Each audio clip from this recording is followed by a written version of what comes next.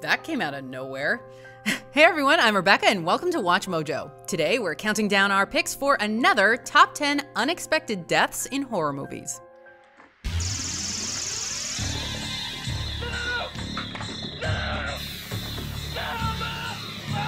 That means we're looking at more deaths from the horror genre that took audiences by surprise or subverted expectations.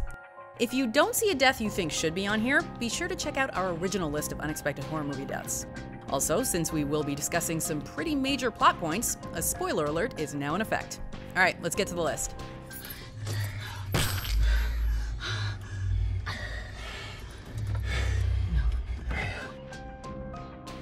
Number 10, Randy Meeks, Scream 2. Okay, let's be honest. We all expected Randy Meeks to bite the big one by the end of the first Scream film. Sorry. Oh my God, Randy, I thought you were dead. I probably should be. I never thought I'd be so happy to be a virgin. This character, played by Jamie Kennedy, was built up as being a horror movie aficionado. And so, because irony, we thought that he was doomed for sure. Wes Craven's creation was all about subverting expectations, however. So, when Randy survived the first film, we thought he might be a series fixture going forward. Why are you even here, Randy? You'll never be the leading man. Alas, this was not to be. Meeks was slaughtered by Ghostface in Gale's news van, with the entire ordeal being caught on tape. It's a shocking and brutal scene that genuinely caught us off guard. OJ?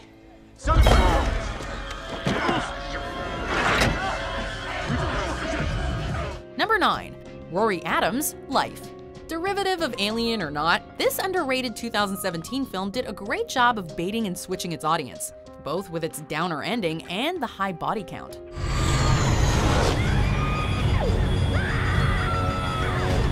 Ryan Reynolds' Rory Adams was front and center throughout much of the film's marketing, yet his character is the first to die, and in spectacularly gory fashion, no less.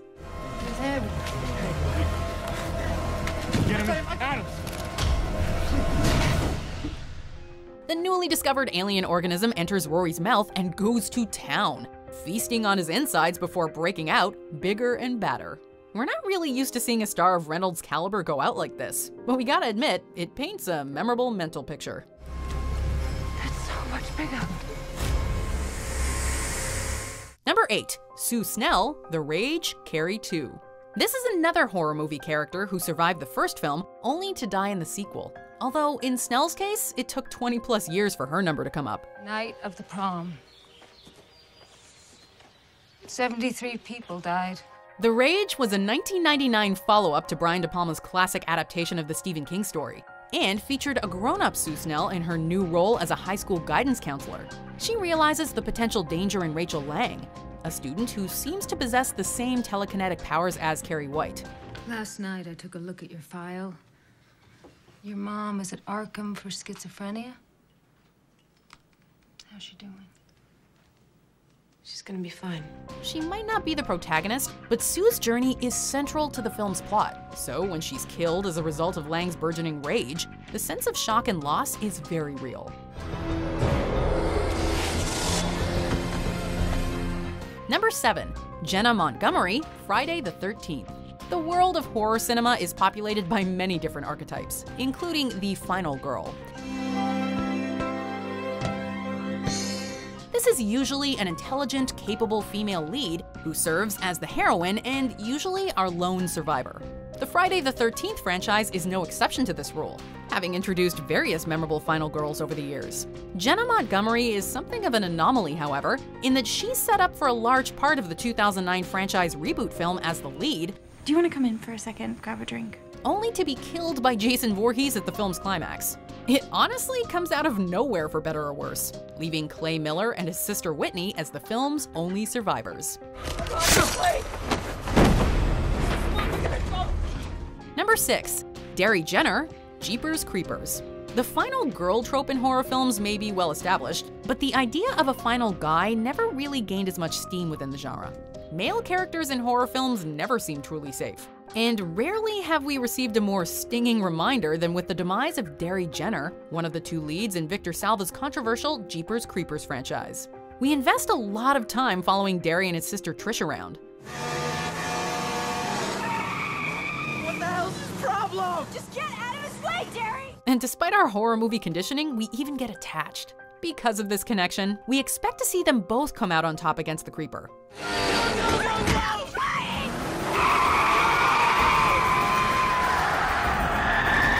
But Justin Long's character ends up abducted, maimed, and killed in the monster's lair.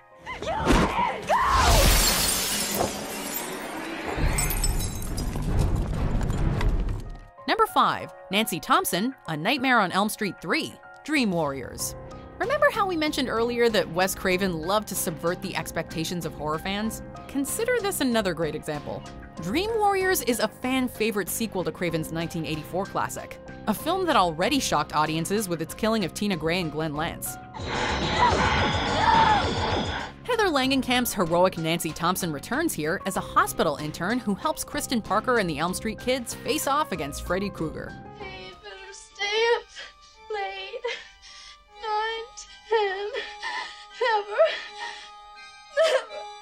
10, never sleep again. Although Nancy and her new friends succeed in defeating Freddy, she suffers fatal wounds in the battle, and we see her somber funeral shortly before the film's conclusion. Him at all times, O people. Pour out your hearts to him, for God is our refuge. Hear my cry, O God. Listen to my prayer. Number 4, Robert Thorne, The Omen. Who says that good always has to triumph over evil? Well, what about this? In Revelations it says, he shall rise from the eternal sea. Fans of the Omen franchise know that Damien Thorne usually gets the upper hand against those who seek to destroy the spawn of the devil. This idea is hammered home quite effectively in the first film from 1976, which follows Damien's adopted father Robert as he discovers the truth behind his satanic son. In the film's climax, Robert is poised to make the ultimate sacrifice as he prostrates Damien on a church altar, ceremonial dagger raised high to murder the boy he now knows to be the Antichrist. The police intervene before Robert can finish the deed, however, fatally shooting him down. This leaves Damien free to return, older and wiser, for future Omen sequels. Stop! Stop or I'll fire!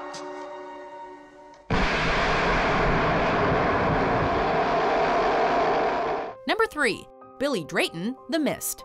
The death of children in film is something that needs to be handled very carefully.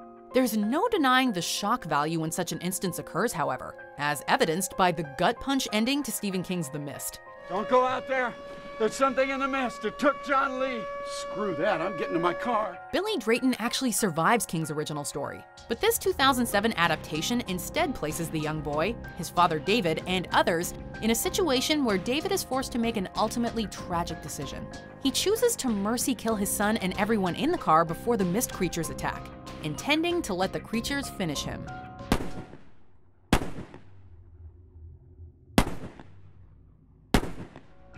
After David commits the heartbreaking act, however, the mist recedes to reveal that rescuers have arrived and that his son needn't have died.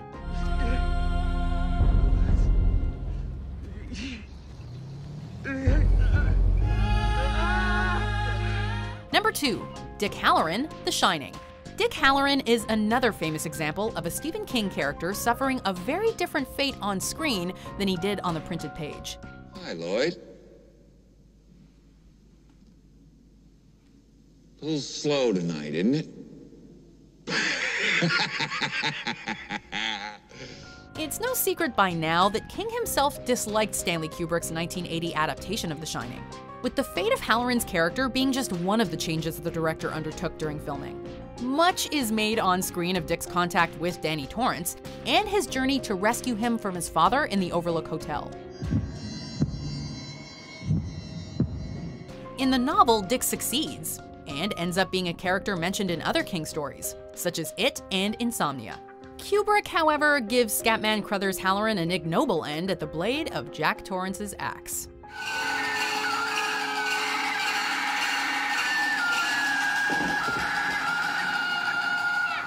I gotta tell you, I read The Shining before I saw the movie, and when that death happened, I was mighty surprised. But I guess that is how you leave your own mark on a pretty iconic piece of pop culture.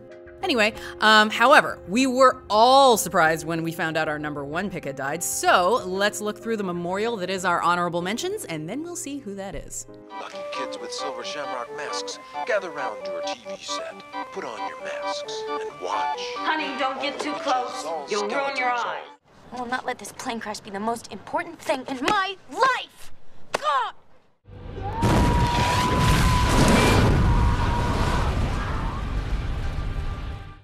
Max? Max? You okay?